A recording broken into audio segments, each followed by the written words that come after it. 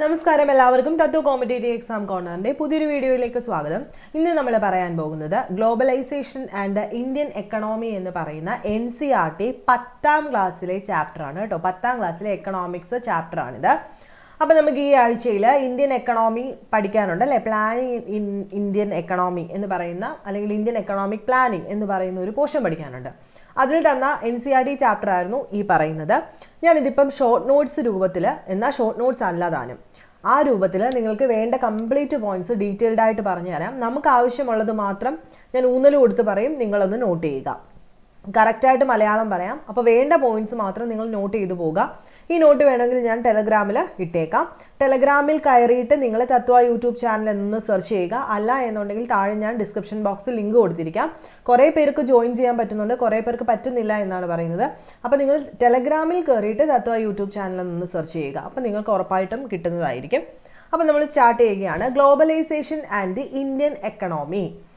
അപ്പോൾ ആദ്യം ഇവിടെ പറയുന്നത് MNCയെ പറ്റിയിട്ടാണ്. നിങ്ങൾക്ക് എല്ലാവർക്കും MNC എന്താണെന്ന് അറിയാം. മൾട്ടിനാഷണൽ കോർപ്പറേഷൻസ്, അല്ലെങ്കിൽ നമ്മൾ പറയും മൾട്ടിനാഷണൽ കമ്പനി എന്ന്. നമ്മൾ എപ്പോഴും യൂസ് ചെയ്യുന്ന ഒരു വേർഡാണ് ഇപ്പോൾ അല്ലേ. മൾട്ടിനാഷണൽ കമ്പനിയിലാണ് ജോലി എന്ന് പറഞ്ഞു കഴിഞ്ഞാൽ എന്താണ് MNC? അങ്ങനെയാണ് ഈ ചാപ്റ്റർ സ്റ്റാർട്ട് ചെയ്യുന്നത്. നോക്കുക, trade was the main channel connecting distant countries. Large companies which are now called multinational corporations play a major role in trade. അപ്പം നമ്മൾ ആദ്യം ട്രേഡിനെ പറ്റിയിട്ടാണ് പറയുന്നത്. പണ്ട് ബ്രിട്ടീഷുകാർ വന്നിരുന്നത് എന്തിനു വേണ്ടിയിട്ടായിരുന്നു? ട്രേഡിങ് നടത്താൻ വേണ്ടിയിട്ടാണ്, ട്രേഡ് നടത്താൻ വേണ്ടിയിട്ടാണ് അല്ലേ. അതുപോലെ തന്നെ ട്രേഡാണ് പല ദൂരെ കിടക്കുന്ന രാജ്യങ്ങളെ തമ്മിൽ അടുപ്പിക്കുന്ന ഒരു മെയിൻ ചാനൽ എന്ന് പറയുന്നത് അല്ലേ. ട്രേഡാണ്. Which are now called multinational corporations. അതായത് ഇപ്പം ഈ ട്രേഡിനകത്ത് ഏറ്റവും കൂടുതൽ മേജർ റോൾ വഹിക്കുന്ന ഒന്ന് ഈ മൾട്ടിനാഷണൽ കോർപ്പറേഷൻ അല്ലെങ്കിൽ ഈ കമ്പനികളാണ്.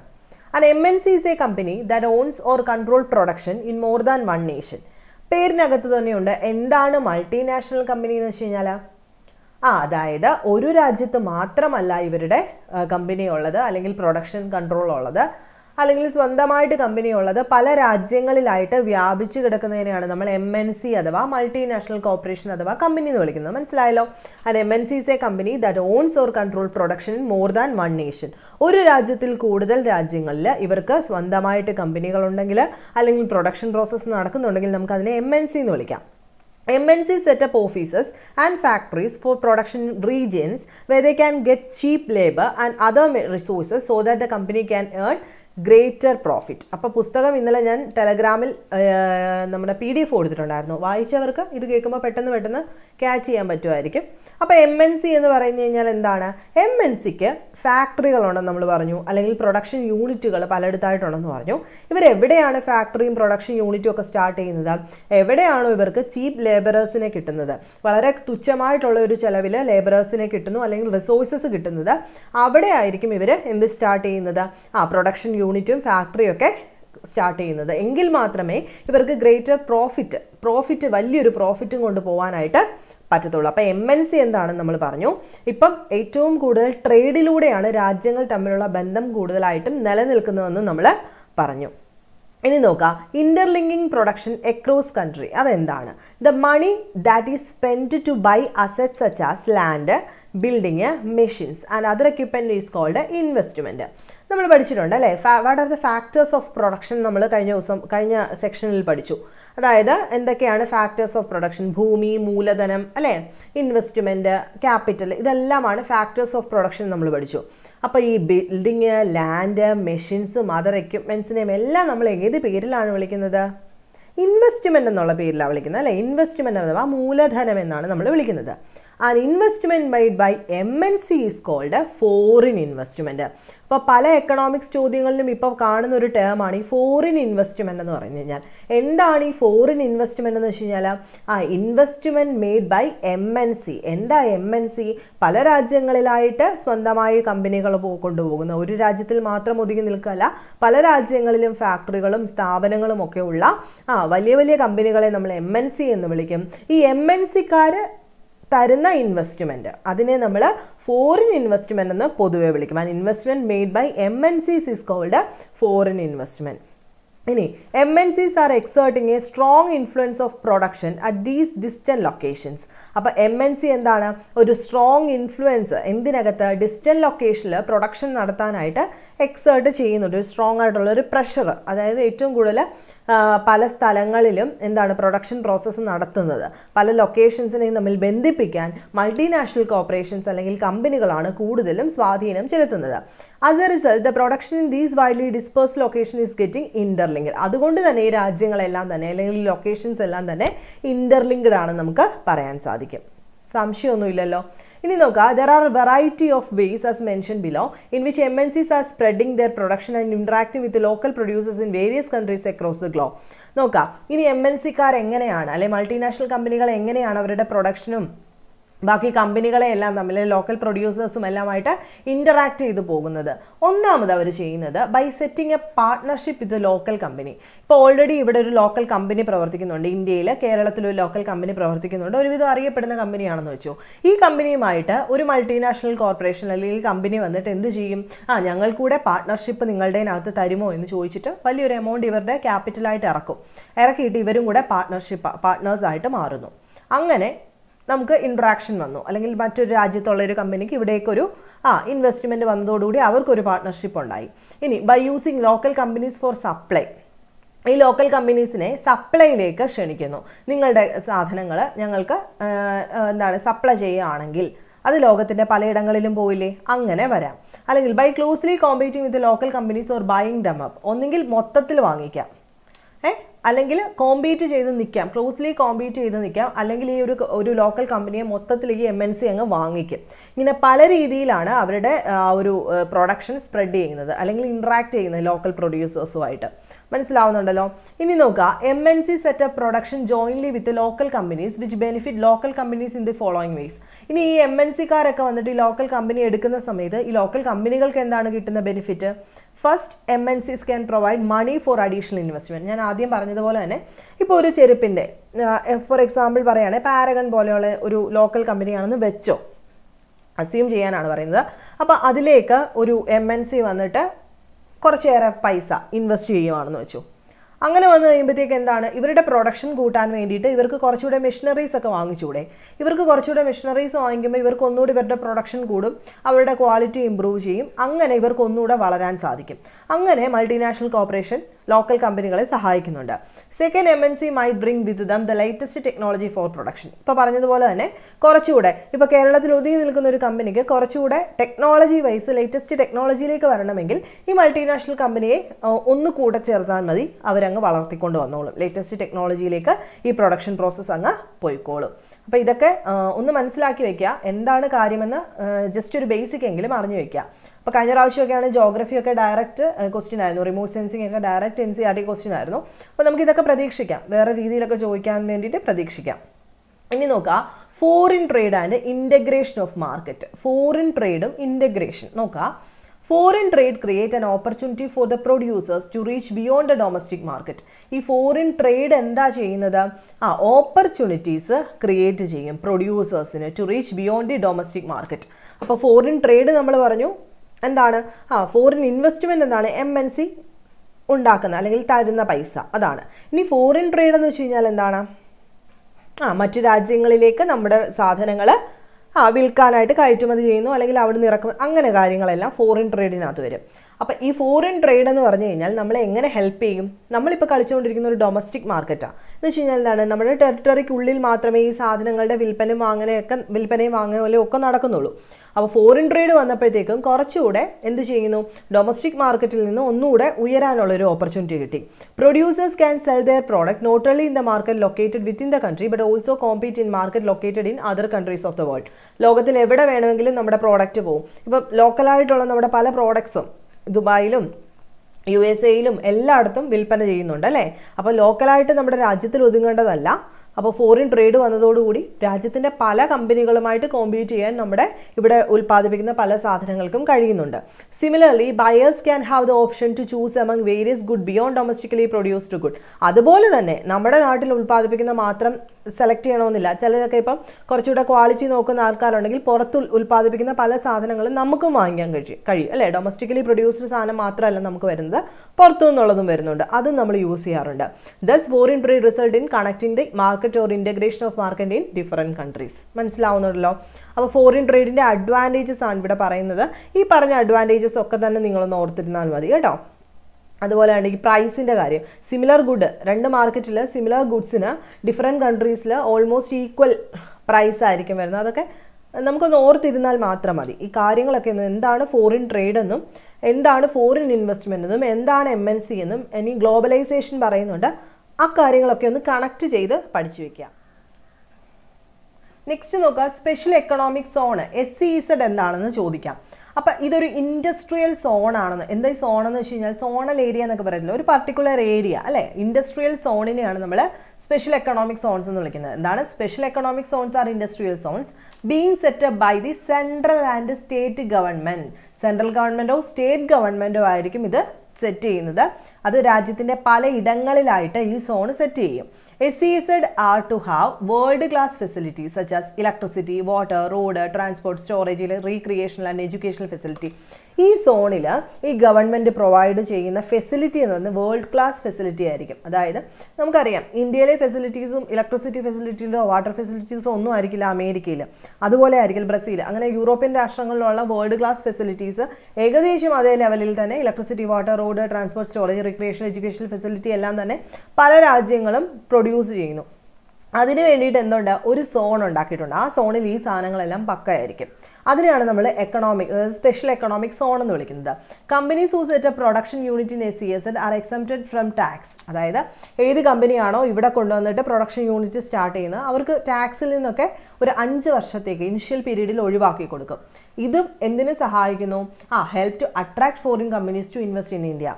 അവരെ എന്താണ് ഫോറിൻ കമ്പനികളെയൊക്കെ ഇന്ത്യയിലേക്ക് അട്രാക്ട് ചെയ്യാനായിട്ട് സഹായിക്കുന്ന ഒരു കാര്യമാണ് സ്പെഷ്യൽ എക്കണോമിക് സോൺസ് എന്ന് വിളിക്കുന്നത്. മനസ്സിലാവുന്നുണ്ടല്ലോ. ഇനി എന്താണ് ഗ്ലോബലൈസേഷൻ? എന്താണ് ഗ്ലോബലൈസേഷൻ നമുക്ക് വേണ്ടതാണ്, +1 നമ്മൾ പഠിക്കുന്നതുകൊണ്ട്. എന്നാലും ഒന്നുകൂടെ പറയാം. Globalization is the process of rapid integration or interconnection of countries. MNCs are playing a major role in the globalization process. എന്താ അത്? അത്ര ആലോചിച്ചാൽ മതി. ഗ്ലോബലൈസേഷൻ, ആഗോളവൽക്കരണം. എന്താ അത്? Interconnection of countries is A process of rapid integration or interconnection. മറ്റു രാജ്യങ്ങളെ തമ്മിൽ പെട്ടെന്ന് കൂട്ടിച്ചേർക്കുക, അല്ലെങ്കിൽ അങ്ങോട്ടും ഇങ്ങോട്ടും ഇന്റർകണക്ഷൻ നടത്തുക. അതിനെയാണ് നമ്മൾ എന്ത് വിളിക്കുന്നത്? ഗ്ലോബലൈസേഷൻ എന്ന് വിളിക്കുന്നത്. ഇതിനകത്ത് ഏറ്റവും ഇമ്പോർട്ടൻറ്റ് റോൾ വഹിക്കുന്നത് ഇപ്പം MNCകൾ തന്നെയാണ്. More and more goods and service, investment and technology are moving between countries. അതായത് പുതിയ സർവീസും ഗുഡ്സും ഒക്കെ ഉണ്ടാകുന്നതനുസരിച്ച് ടെക്നോളജിയും, അവിടുത്തെ ടെക്നോളജി ഇങ്ങോട്ട് വരാം, അവിടുത്തെ ഇൻവെസ്റ്റ്മെൻറ്റ് അങ്ങോട്ടും ഇങ്ങോട്ടും ഒക്കെ ഇങ്ങനെ പോയിക്കൊണ്ടേയിരിക്കും അല്ലേ. There is one more way in which the countries can be connected. This is through the movement of between countries. Migration പോലെ, അല്ലെങ്കിൽ ജോലിക്ക് വേണ്ടി പോകുന്നു ആൾക്കാർ ഒരു രാജ്യത്ത് നിന്ന് മറ്റൊരു രാജ്യത്തേക്ക് പോകാം, അല്ലെങ്കിൽ നമ്മുടെ സാധനങ്ങളും സർവീസിനകത്ത് അത് വരും. ആൾക്കാർ പോകുന്നത് സർവീസാണ്, സാധനങ്ങൾ അങ്ങോട്ടും ഇങ്ങോട്ടും പോകാം അല്ലേ. നമ്മുടെ കമ്പനി അവിടെ പോയി സ്റ്റാർട്ട് ചെയ്യാം, അവിടുത്തെ കമ്പനി ഇവിടെ വന്ന് സ്റ്റാർട്ട് ചെയ്യും. ഇതെല്ലാം ഗ്ലോബലൈസേഷൻ്റെ പ്രോസസ്സിൽ വരും. ആഗോളവൽക്കരണം അതാണ് ഉദ്ദേശിക്കുന്നത്. ഇനി നോക്കാം, factors that have enabled globalisation. എന്തൊക്കെയാണ്? ടെക്നോളജി. ഒബിയസ്ലി ടെക്നോളജി ഉണ്ട്. Rapid improvement in technology has been one major factor that has stimulated the globalisation process. അതായത് പെട്ടെന്ന് ഇംപ്രൂവ്മെൻറ്റ് ഉണ്ടാകുന്നുണ്ട് അല്ലേ ടെക്നോളജിയിൽ. അത് ഗ്ലോബലൈസേഷൻ പ്രോസസ്സിനെ സ്റ്റിമുലേറ്റ് ചെയ്യുന്നുണ്ടെന്ന് നമുക്ക് പറയാം. This has made possible much faster delivery of goods across long distances at lower cost. ചെറിയൊരു കോസ്റ്റിന്, എവിടെയോ ഇരിക്കുന്ന ഒരു സാധനം അല്ലെ, ഏതെങ്കിലും ഒരു രാജ്യത്തെ സാധനം ചെറിയൊരു കോസ്റ്റ് ഓഫ് പ്രൊഡക്ഷൻ അല്ല, കോസ്റ്റിനായിരിക്കും നമ്മുടെ ഇടത്തേക്ക് എത്തുന്നത്. ഒരുപാട് ഡിസ്റ്റൻസ് കവർ ചെയ്താലും ചെറിയൊരു ലോവർ കോസ്റ്റിന് നമ്മുടെ ഫാസ്റ്റർ ഡെലിവറി ആയിരിക്കും നമുക്ക് കിട്ടുന്നത്. The development in information and communication technology have made information instantly accessible. അതെല്ലാം എന്താണ്? ഇൻഫർമേഷൻ ടെക്നോളജി വളർന്നതോടുകൂടി, കമ്മ്യൂണിക്കേഷൻ ടെക്നോളജി വളർന്നതോടുകൂടി പെട്ടെന്ന് തന്നെ ഇൻഫർമേഷൻസ് നമുക്ക് അങ്ങോട്ടും ഇങ്ങോട്ടും എത്ര ദൂരെയുള്ള രാജ്യത്തിൽ നിന്നും പാസ് ചെയ്യാനായിട്ട് പറ്റും. ഇതെല്ലാം ടെക്നോളജിയുടെ അണ്ടറിലാണ്. അപ്പോൾ ടെക്നോളജിയും ഗ്ലോബലൈസേഷനും തമ്മിൽ വളരെ അടുത്ത ബന്ധമുണ്ടെന്ന് പറയാം. അടുത്തത് എന്താണ്? ലിബറലൈസേഷൻ. അപ്പം ലിബറലൈസേഷൻ, ഗ്ലോബലൈസേഷൻ, പ്രൈവറ്റൈസേഷൻ, ഈ 3 കാര്യങ്ങളാണ് 1991 പുത്തൻ സാമ്പത്തിക നയത്തിൽ ഇന്ത്യയിലേക്ക് കൊണ്ടുവന്നതെന്ന് നമുക്കറിയാം. അപ്പോൾ ഗ്ലോബലൈസേഷൻ നമ്മൾ പറഞ്ഞു, ആഗോളവൽക്കരണം. ഇനി liberalisation of foreign trade and foreign investment policy എന്താണെന്ന് ഓർത്ത് വെച്ചേക്കണം. Liberalisation of foreign trade and foreign investment policy നോക്കുക. trade barriers are some restrictions that have been set by government. അപ്പോൾ പണ്ടൊക്കെ ട്രേഡ് ബാരിയർ ഉണ്ടായിരുന്നു എന്ന് വെച്ച് കഴിഞ്ഞാൽ എന്താണ്, ഈ കച്ചവടം നടത്തുന്നതിനകത്ത് കുറച്ച് റെസ്ട്രിക്ഷൻസ് ഒക്കെ ഉണ്ടായിരുന്നു. The government can use trade barrier to increase or decrease foreign trade and to decide what kind of good and how much of it should come into the country. അതായത് പണ്ട് ഗവൺമെന്റിന് തീരുമാനിക്കാം എന്താണ് ഈ ഫോറിൻ ട്രേഡ്, എന്തുമാത്രം goods നമ്മുടെ രാജ്യത്തേക്ക് വരണം, അല്ലെങ്കിൽ എത്ര മാത്രം വരണം, എത്ര പൈസയ്ക്ക് വരണം, അല്ലെങ്കിൽ തിരിച്ച് അങ്ങോട്ട് അയക്കുന്ന എല്ലാ കാര്യത്തിലും ഗവൺമെന്റിനൊരു റെസ്ട്രിക്ഷൻ ഉണ്ടായിരുന്നു. നേരത്തെ tax on import is an example of trade. അതായത് ഇമ്പോർട്ട് ചെയ്യുന്ന സമയത്ത്, ഇങ്ങോട്ട് വരുന്ന സമയത്ത് അവിടെ ഒരു ടാക്സ് ഉണ്ടായിരുന്നു, അതൊരു ട്രേഡ് ബാരിയർ ആണ്. അതായത് ഇത്ര ലിമിറ്റിന് അപ്പുറത്തേക്കാണെങ്കിൽ ഇത്ര ടാക്സ് കൂടും, അതൊരു ട്രേഡ് ബാരിയർ തന്നെയായിരുന്നു നേരത്തെ. Removing barriers or restrictions set by government on trade is called liberalisation. അപ്പോൾ ഈ ഗവൺമെന്റിന്റെ റെസ്ട്രിക്ഷൻസിനെ റിമൂവ് ചെയ്തപ്പോഴാണ് എന്തിലേക്ക് വരുന്നത്, അത് ലിബറലൈസേഷനിലേക്ക് വരുന്നു. മനസ്സിലാവുന്നുണ്ടല്ലോ. അപ്പോൾ ഗ്ലോബലൈസേഷൻ എന്താണ്, ഇന്റർ കണക്ഷൻ ഓഫ് കൺട്രി ആണ്. രണ്ട് രാജ്യങ്ങളെ തമ്മിൽ ഇന്റർ കണക്ട് ചെയ്യുക, റാപ്പിഡ് ഇന്റഗ്രേഷൻ അല്ലെങ്കിൽ ഇന്റർ കണക്ഷൻ ആണ് ഗ്ലോബലൈസേഷൻ, ആഗോളവൽക്കരണം. അവിടെ ഉണ്ടാക്കുന്ന സാധനം ഇങ്ങോട്ട് വരുന്നു. ഇനി ഇതിലേക്ക് അങ്ങോട്ടും ഇങ്ങോട്ടും കൊണ്ടുപോകാനായിട്ട് ഈ ട്രേഡ് ബാരിയറിനെ എടുത്തു മാറ്റി. എന്താ ട്രേഡ് ബാരിയർ എന്ന് വെച്ച് കഴിഞ്ഞാൽ ടാക്സ് ഒന്നുമില്ല, ആർക്ക് വേണമെങ്കിലും എത്ര സാധനങ്ങൾ വേണമെങ്കിലും അങ്ങോട്ടും ഇങ്ങോട്ടും ഒക്കെ കൊണ്ടുപോകാം. രാജ്യത്തിലോ അല്ലെങ്കിൽ ഗവൺമെന്റിന് അതിന് റൂളൊന്നും ഇല്ല. അങ്ങനെ വരുന്നതിനെയാണ് നമ്മൾ ലിബറലൈസേഷൻ എന്ന് വിളിച്ചത്. When the government imposes less restriction than before, it is to be more liberal.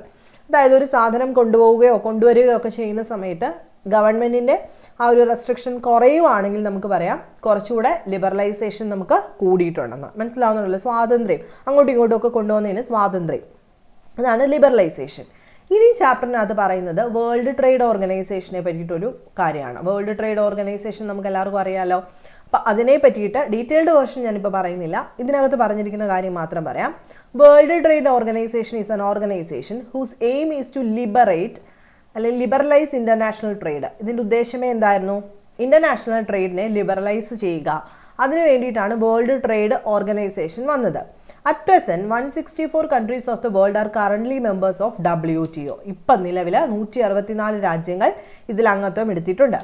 It has established rules for developed countries regarding international trade so that these countries can follow free trade for all. ഇത് rule produce ചെയ്യുന്നുണ്ട് developed കൺട്രീസിന്. കാരണം എന്താണ്, ഇവരാണ് free trade ഏറ്റവും കൂടുതൽ allow ചെയ്യുന്നത്. അപ്പോൾ world trade organisation എന്തിനാണ് വന്നത്, ലിബറലൈസ് ഇന്റർനാഷണൽ ട്രേഡ്. എന്താ ലിബറലൈസേഷൻ എന്ന് വെച്ച് കഴിഞ്ഞാൽ നമ്മളിപ്പോഴേ പറഞ്ഞു, എന്തെങ്കിലും ഒരു ബാരിയർ ഉണ്ടെങ്കിൽ, എന്ത് ബാരിയർ, ഈ സാധനങ്ങൾ അങ്ങോട്ടും ഇങ്ങോട്ടും എക്സ്പോർട്ടും ഇമ്പോർട്ടും ചെയ്യുന്നതിന് എന്തെങ്കിലും തടസ്സമുണ്ടെങ്കിൽ അതിനെ എടുത്തു മാറ്റിയിട്ട് കൂടുതൽ സ്വാതന്ത്ര്യം കൊടുക്കുക. എത്ര വേണേലും കൊണ്ടുപോകാം, തിരിച്ചു കൊണ്ടുവരാം രാജ്യത്തിലേക്ക്.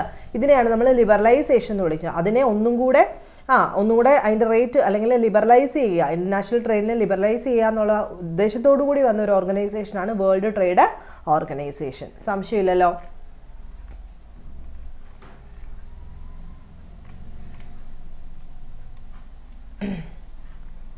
അടുത്ത impact of globalisation in India. ഇന്ത്യയിൽ ഗ്ലോബലൈസേഷൻ്റെ ഇമ്പാക്റ്റ് എന്തൊക്കെയായിരുന്നു, ആഗോളവൽക്കരണം വന്നപ്പം എന്തൊക്കെ മാറ്റങ്ങൾ വന്നു. It has provided greater choice to consumers who now enjoy improved quality of lower prices on several product. ഒരുപാട് പ്രോഡക്റ്റ് ഉണ്ട്, അതായത് ക്വാളിറ്റി ഇമ്പ്രൂവ് ചെയ്യുന്നു, കുറഞ്ഞ പ്രൈസിന് എങ്ങനെയൊക്കെ സാധനങ്ങൾ വാങ്ങിക്കാം അല്ലേ. കൺസ്യൂമേഴ്സിന് കുറച്ചുകൂടെ ചോയ്സ് കിട്ടി, കുറഞ്ഞ പ്രൈസിന് നല്ല ക്വാളിറ്റി സാധനം. It has resulted in higher standard of living, കുറച്ചുകൂടെ നമ്മുടെ സ്റ്റാൻഡേർഡ് ഓഫ് ലിവിംഗ് ഒക്കെ കൂട്ടാനായിട്ട് ഹെൽപ്പ് ചെയ്തു. Globalization has also created new opportunity for companies providing service, particularly in the IT sector. Globalization വന്നതോടുകൂടി കമ്പനിയുടെ, അതായത് new opportunities for company, service provide ചെയ്യാനായിട്ട് കുറച്ചുകൂടെ കമ്പനികൾക്കൊക്കെ ഓപ്പർച്യൂണിറ്റി കിട്ടി തുടങ്ങി. പ്രത്യേകമായിട്ട് എടുത്തു പറയുന്ന IT സെക്ടർ വികസിച്ചു എന്ന് പറയാം. എവിടെ, ഇന്ത്യയിൽ ഗ്ലോബലൈസേഷൻ വന്നതോടുകൂടി. അതുപോലെ സ്ട്രഗിൾ ഫോർ ഫെയർ ഗ്ലോബലൈസേഷൻ, ഈ ആഗോളവൽക്കരണം, നല്ല ആഗോളവൽക്കരണം നടപ്പിലാക്കുമ്പോൾ എന്തൊക്കെ സ്ട്രഗിളുകൾ, എന്തൊക്കെ പ്രശ്നങ്ങൾ നമ്മൾ ഏറ്റുമുട്ടേണ്ടി വരും. അതാണ് fair globalisation create opportunity for all and also ensure that the benefit of globalisation R shared better. The government can play A major role in making this possible. എന്തൊക്കെ ചെയ്യാം ഗവൺമെന്റിന്? It can ensure that labour laws R properly implemented and the workers get there right. അതായത് government ശ്രദ്ധിക്കേണ്ട, globalisation വന്നപ്പം എല്ലാവർക്കും ഒരുപോലെ benefit കിട്ടണ്ടേ, അതിന് ഗവൺമെന്റിന് എടുക്കാൻ പറ്റുന്ന മെഷേഴ്സ് എന്തൊക്കെയാണ്? It can ensure that labour laws R properly implemented and the workers get there right. വർക്കേഴ്സിന് അവരുടെ സ്വാതന്ത്ര്യം അല്ലെങ്കിൽ അവരുടെ അവകാശം കിട്ടുന്നുണ്ടോ, പ്രോപ്പർലി ആയിട്ടുള്ള റൂൾസൊക്കെ ലേബർ ലോസ് ഒക്കെ ഉണ്ടല്ലോ അതൊക്കെ നന്നായിട്ട് ഇംപ്ലിമെൻറ്റ് ചെയ്യുന്നുണ്ടോ എന്ന് എൻഷുർ ചെയ്യണം government. It can support small producers to improve there performance. കുഞ്ഞു കുഞ്ഞു പ്രൊഡ്യൂസേഴ്സ് ഉണ്ട്, അവരുടെ പെർഫോമൻസ് ഇംപ്രൂവ് ചെയ്യാനായിട്ട് സപ്പോർട്ട് കൊടുക്കണം government. If necessary the government can use trade and investment barriers.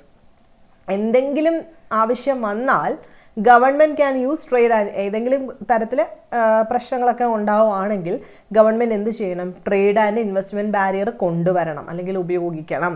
It can negotiate the WTO four ഫെയറർ rules. അതായത് WTO ആയിട്ട് negotiate ചെയ്യാം, ഫെയറർ റൂളിന് വേണ്ടിയിട്ട് നെഗോഷിയേറ്റ് ചെയ്യണം government. It can also align with other developing countries with similar interest to fight against the domination of the developed countries in the WTO. അതായത് world trade ഓർഗനൈസേഷനിൽ developed countries ഉണ്ടെന്ന് പറഞ്ഞല്ലോ അംഗമായിട്ടുള്ളത്, അവരുടെ similar അവർക്ക് കൊടുക്കുന്ന അതേ പ്രാധാന്യം തന്നെ ബാക്കിയുള്ളവർക്കും കിട്ടണം എന്നുള്ള കാര്യത്തിൽ ഗവൺമെൻറ് ഉറപ്പുവരുത്തണം. ഇത്രയും കാര്യങ്ങളാണ് നമ്മൾ ഈ ചാപ്റ്ററിൽ പഠിക്കാനുള്ളത്. അപ്പോൾ ഈ ചാപ്റ്ററിൽ നമ്മൾ പഠിച്ച കാര്യങ്ങൾ ഒന്നും കൂടെ നോക്കുക.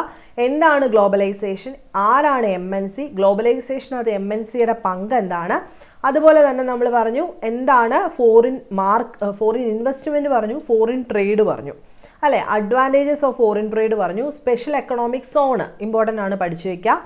അതുപോലെ തന്നെ പറഞ്ഞു ഫാക്ടേഴ്സ് എനേബിൾഡ് ഗ്ലോബലൈസേഷൻ എന്തൊക്കെയാണെന്ന്, അതിനുശേഷം ലിബറലൈസേഷൻ എന്താണെന്ന് പറഞ്ഞു, വേൾഡ് ട്രേഡ് ഓർഗനൈസേഷനെ പറ്റിയിട്ട് പറഞ്ഞു, എന്തൊക്കെയാണ് ഗ്ലോബലൈസേഷൻ്റെ ഇമ്പാക്റ്റ് ഇന്ത്യയിൽ, ഇത്രയും കാര്യങ്ങൾ പറഞ്ഞു. കൃത്യമായിട്ട് പഠിച്ചെന്ന് വിശ്വസിക്കുന്നു.